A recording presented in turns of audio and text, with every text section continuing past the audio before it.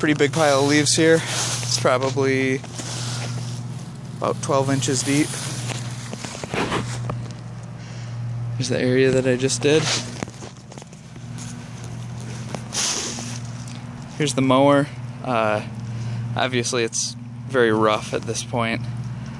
Not very efficient. There's a lot of openings around it where a lot of air gets out. But I'll show you the underside real quick here.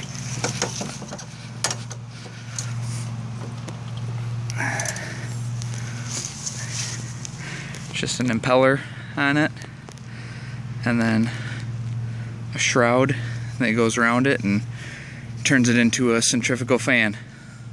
So this is a patent pending idea right now, but let me know what you think of it in the comment section. Thanks.